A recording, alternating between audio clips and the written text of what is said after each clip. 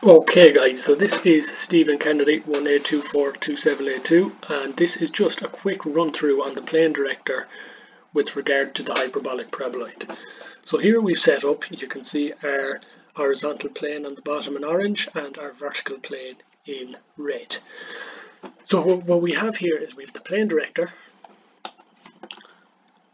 which contains each element of the hyperbolic paraboloid in black.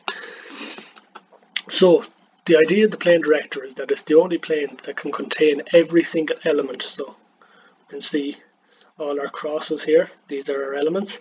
The plane director will contain all of these as it slides across both the vertical plane and the horizontal plane. When we look down in plan, we can see that I have set this resource up so that the horizontal trace is straight up, is at 90 degrees, it's at no angle. So this is our horizontal trace in the bottom, and then when we look in elevation, I'm just going to sketch mode for this plane.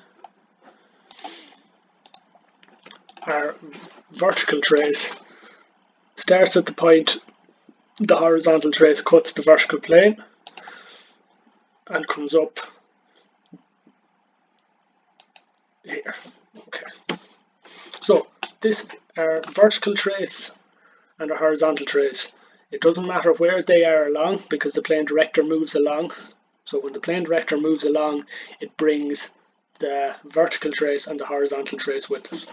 So now in the next video you will see me carrying out just a little bit of board drawing, and this will show you how to actually locate the vertical and the horizontal trace, giving the plane director for the hyperbolic paraboloid. Okay, see you in the next slide guys.